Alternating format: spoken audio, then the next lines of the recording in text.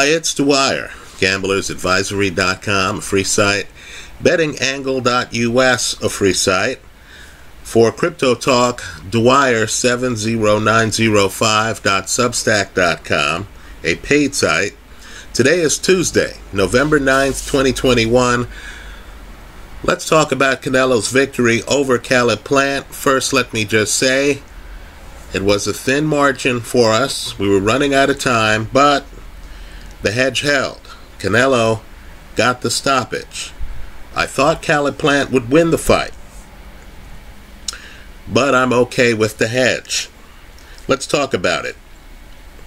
You know, it's easy for someone on YouTube to talk about what to avoid when you're fighting an all-time great. It's much harder to do so when you're tired, 10 rounds in, and that all-time great is going for the knockout.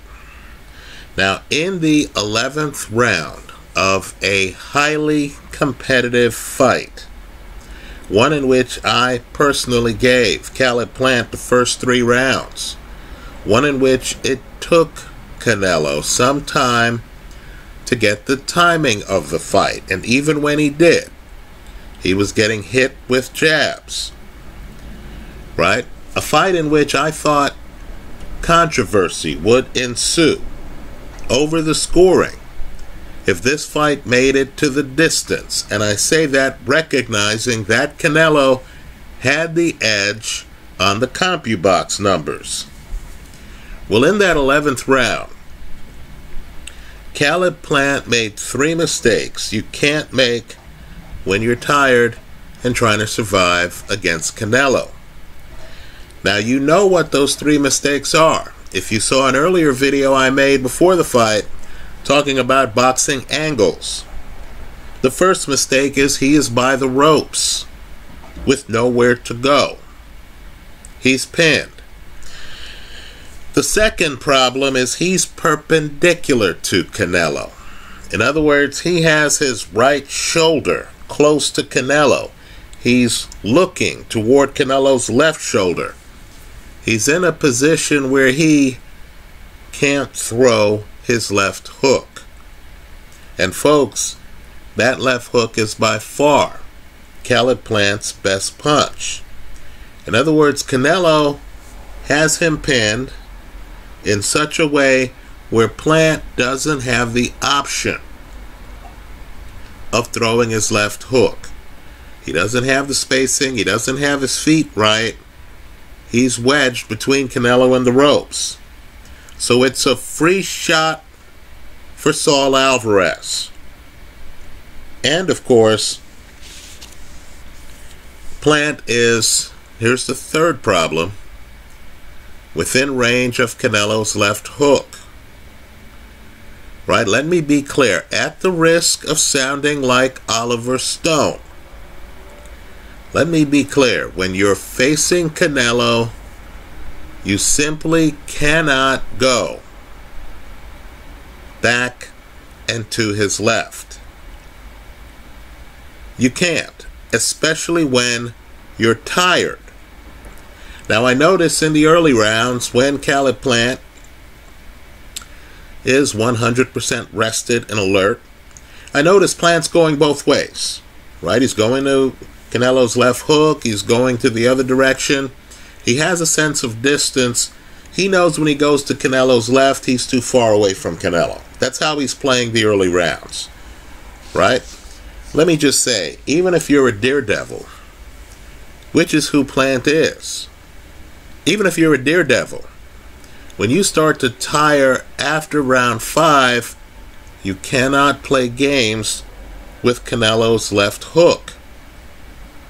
It's far and away his best punch. Let me also say, too, there is little difference between the ending of the Kovalev fight and the ending of this fight. What that should tell you is Canelo, whatever expression he has on his face, no matter how lost or clueless he looks at times in the fight, You need to understand that Canelo is thought out. He has a mental edge. Guys aren't over by the ropes by happenstance. They aren't wedged in such a way. Look at how Kovalev's body was. They aren't wedged in such a way where they're walking into Canelo left hooks. Right, folks? This is a guy who's just like Floyd, who's just like Ali, who's just like Salvador Sanchez.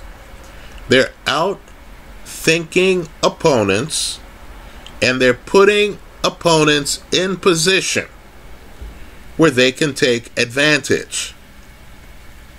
Now let me just say, boxing is thankfully an international sport, said the immigrant making a boxing video.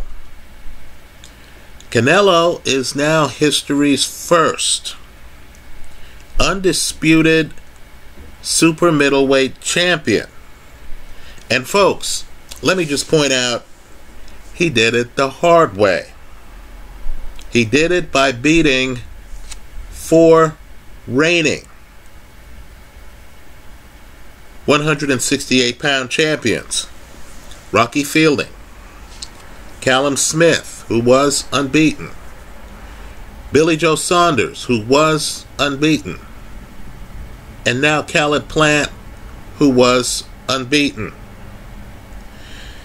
Let me say that he also did this after holding the belts at light middleweight, middleweight, and, let's not forget, light heavyweight. He's on the short list of the all-time greats. Not just in Mexico. And you heard me mention one of my favorite fighters, Salvador Sanchez. You also have, of course, other great fighters, Julio Cesar Chavez, for example. But understand, Canelo's stage is international. Right? He's on the short list of all-time greats. Right? This resume, quite frankly, is stunning. Let's look back at the 4 champions at 168 that this guy beat. Rocky Fielding by stoppage.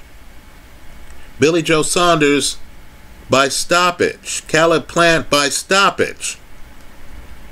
Folks, we need to look back at that Callum Smith fight. Now you have to congratulate Callum Smith for simply going the distance with Canelo. So now as we look at 168 and we look at some glorious names at 168. Joe Calzaghe, for example. Andre Ward, for example. We do have to ask the question, how would Canelo do against them? Understand, these are the kinds of questions that never get resolved, but that people keep talking about. Right? Much like in my household growing up, my dad and I had an ongoing argument. Right? Who would win, Ali or Mike Tyson? And we understood we couldn't answer that argument. My dad did famously say to me after the Buster Douglas fight, the next time I was home, he said, hey, you know, Douglas has a nice jab, but it's not an Ali jab. Right? And I had to just shrug it off. Let's just say, folks, because of Canelo's excellence, fathers and sons are going to be having conversations like that about Canelo in different weight classes. Right? Somewhere someone is going to say, hey, at 160, how would Canelo have done against Marvelous Marvin Hagler? Against Carlos Monzon? Let's remember, Canelo, of course, shares part of the rich history at 160. Right? It could be based on how Canelo proceeds in his career that we're asking those questions about 175, about Canelo against greats like Michael Spinks, who you might recall went up to heavyweight and not just beat Larry Holmes twice, but beat Jerry Cooney, right? Major slugger from the late 70s who beat Ken Norton in one round. Let me also say, too, that boxing is a multi-layered sport. From time to time, the camera would go into Canelo's corner. I thought Eddie Reynoso did a fantastic job. Folks, he's there calming down his fighter. He's there telling the fighter what he needs to do. Whatever is happening in the fight, and I thought the fight was close. I know the judges' scorecards disagree with me. I thought the fight hung in the balance as of the start of the 11th round. But understand, you couldn't tell that from Eddie Reynoso. Great temperament. The house could be on fire, and Eddie is calm. Right? He's not a fan club trainer who's going to always say, "Champ, you're doing great."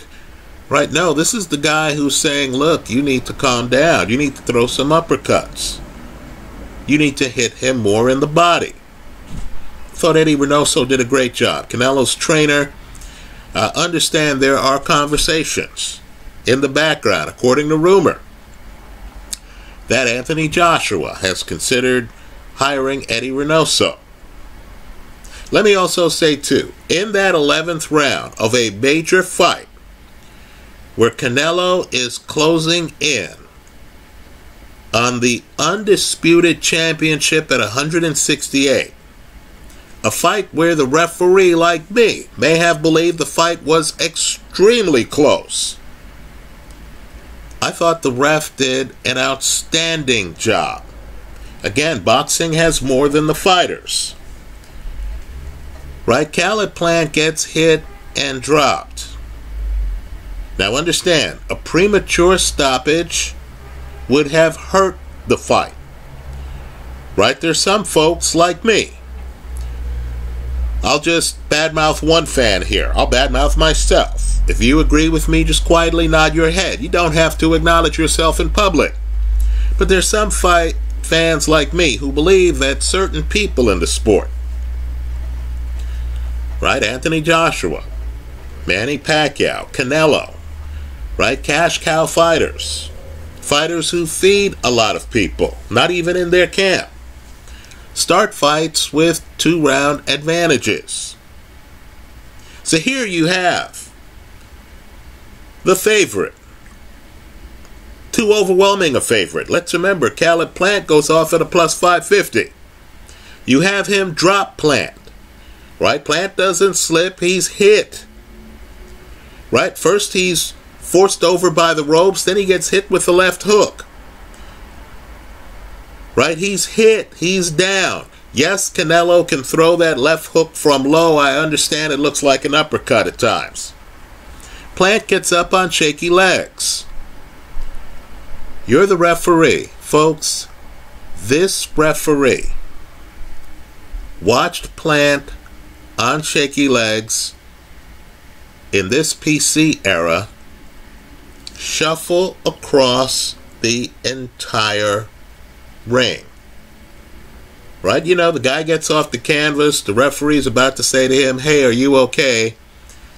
The fighter, of course, is always gonna have a poker face. Here, Plant has a poker face, but he can't even keep his balance in one place.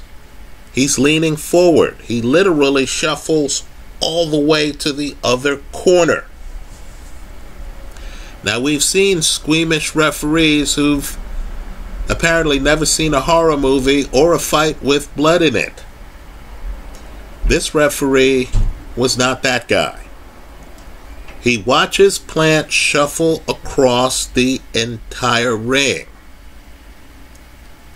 and he does not stop the fight. Rather, he walks over to Plant, looks at Plant, and lets the fight continue. Now, I understand those of you who don't understand that boxing is the hurt business might have been appalled. Here is Plant in against one of the hardest punchers pound for pound in the sport. Plant has been dropped. Plant is clearly hurt. Plant can't even stand in one place when he gets off the canvas. But folks, this was Plant's shot of a lifetime to himself. Become the undisputed champ at 168 pounds.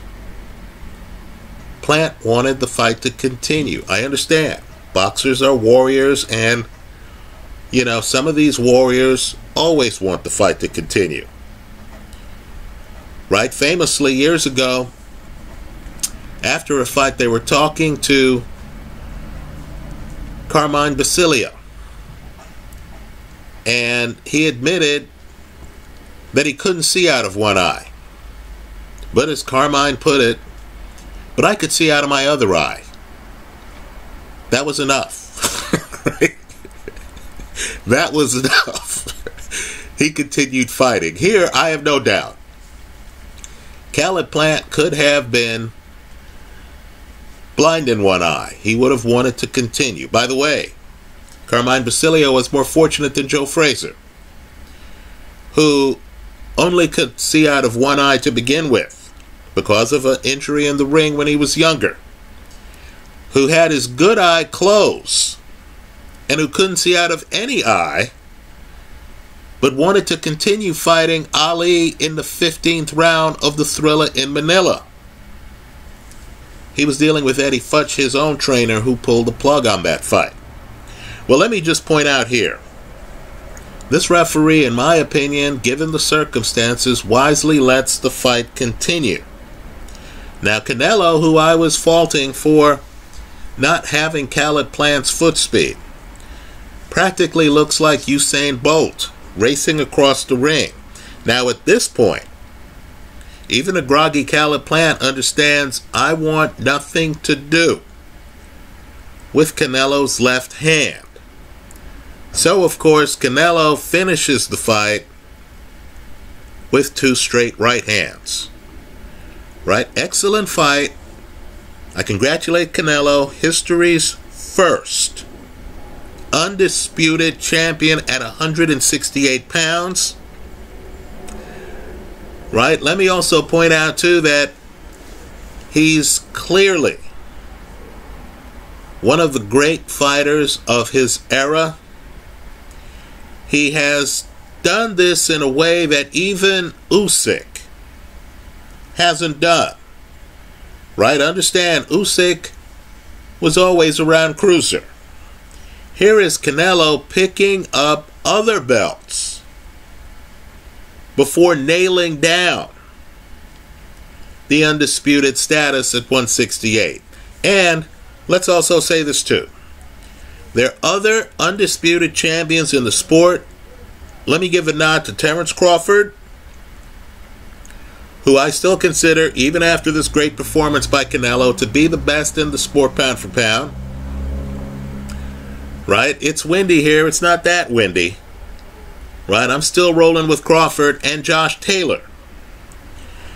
But understand, most of these guys who pick up undisputed belts often are fighting guys with multiple titles. Right? Here again, Canelo shows up at 168. He doesn't become undisputed through a side door or back door. He walks in the front door, beats 4 title holders, 3 of them who were unbeaten before they faced him. Right, folks? You need to view this as a historical run. Let me also say, too, when you come across a great, that great opens the door up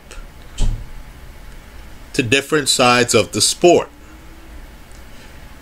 So here you have Canelo at 168, and it does beg the question, is he the best ever at 168? This is a great opportunity.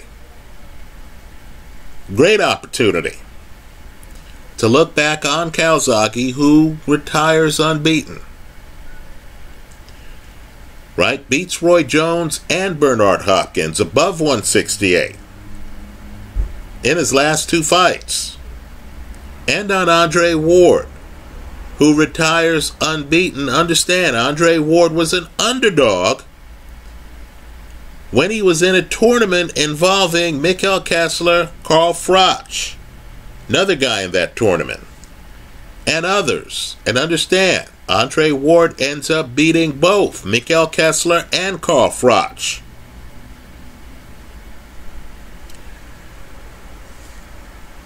Let me also say, too, for those interested in history, the great Ray Leonard fought light heavyweight champion Donnie Lalonde, but they did so at a catch weight. That catch weight, ironically, was 168. Now, in the fight, Ray Leonard, who was a daredevil, gets dropped. Lalonde drops him. Now, in one of Ray's best moments ever, and it's Ray Leonard against Donnie Lalonde, Leonard gets off the canvas and closes the show. He was looking bad in that fight, folks. Lalonde was a puncher. Ray Leonard's KO of Lalonde reminds me a lot of Canelo. Right? Great men somehow find ways to have their punches travel with them to higher weight classes. Let me also say, too, in terms of current fighters, right, much as we remember today, Joey Maxim, the light heavyweight champion who Ray Robinson, before he retires from the sport the first time, and I'll say Ray Robinson is the closest thing boxing has to a Michael Jordan, right? In his prime, Ray Robinson decided he was going to leave the sport, right? Let's remember, Ray had killed a man in the ring, right? There are parts to the Ray Robinson story that need to be explored, right? Robinson, in interviews, said that he didn't like fighting for a living, that he preferred dancing. He ends up leaving the sport to be a dancer. Then he returns to the sport, just like Michael Jordan.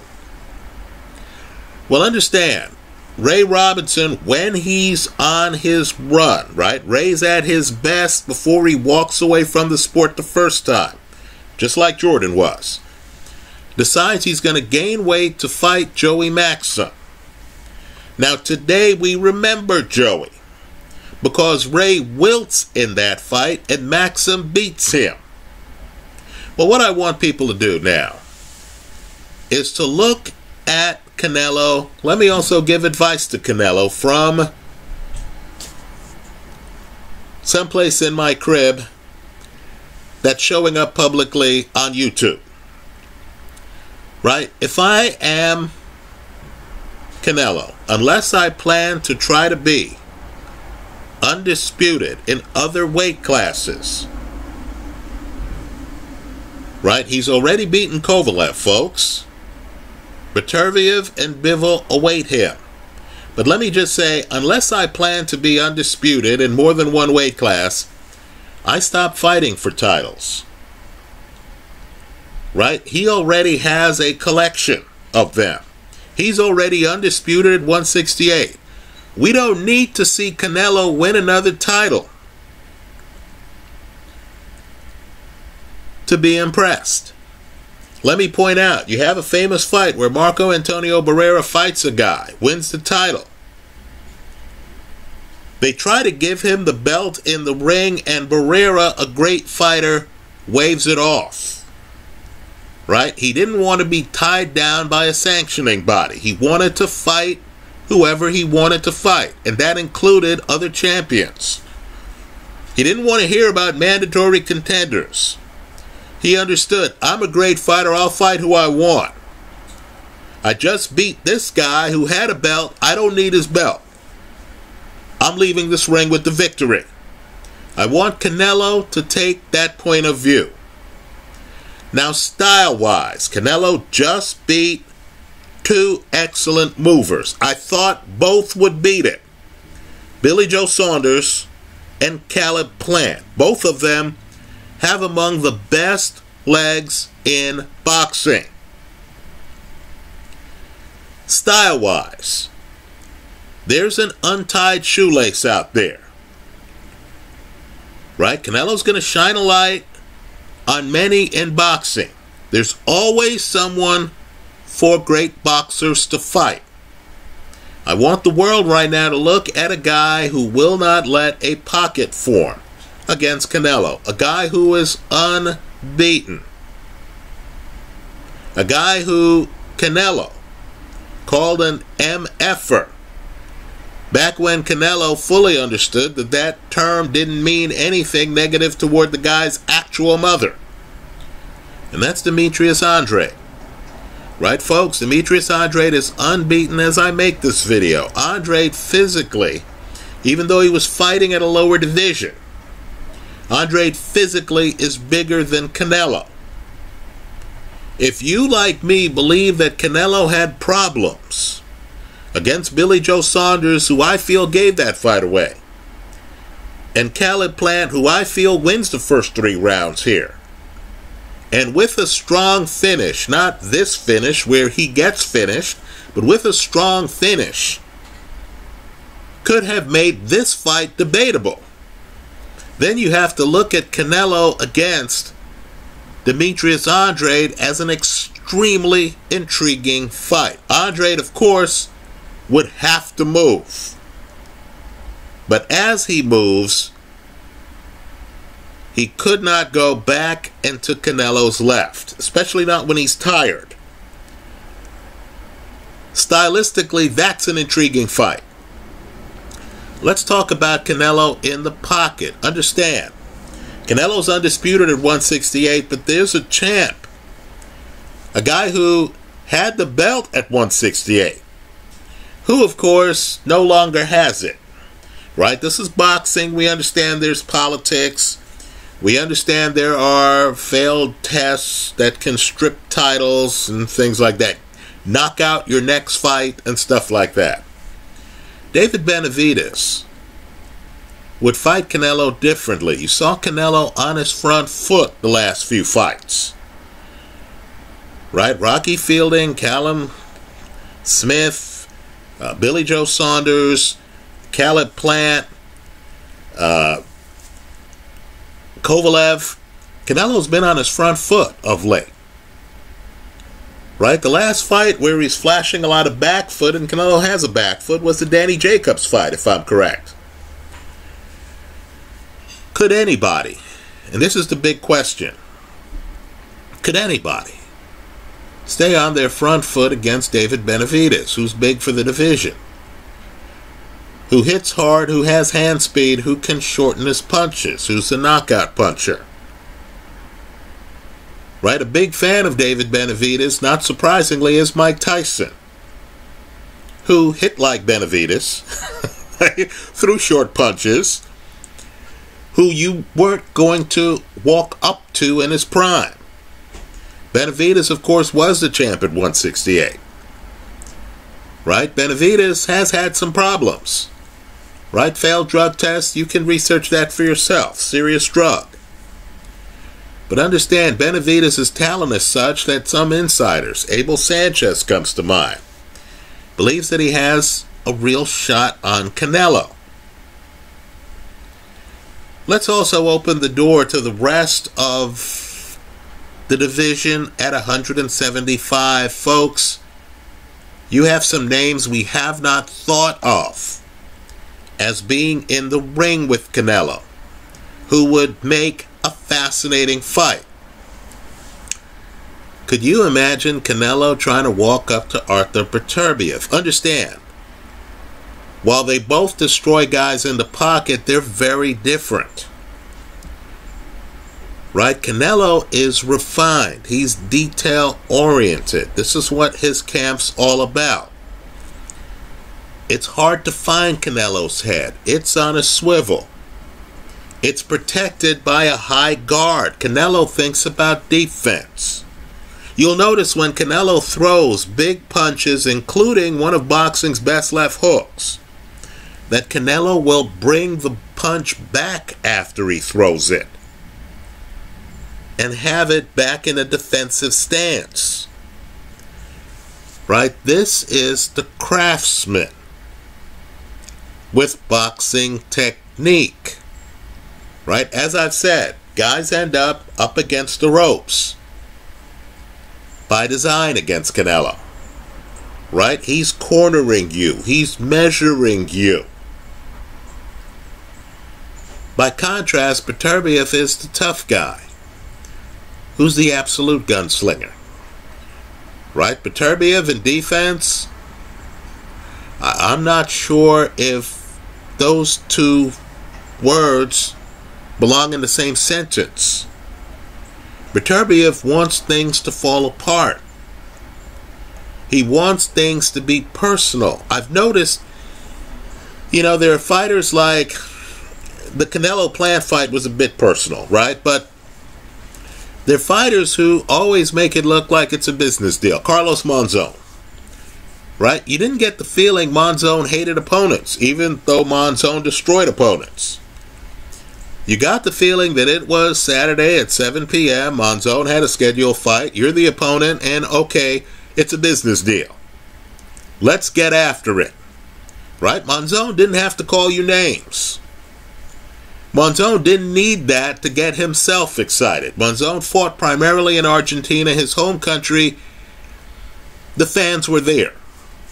He didn't have to play a role to get fans in the seats.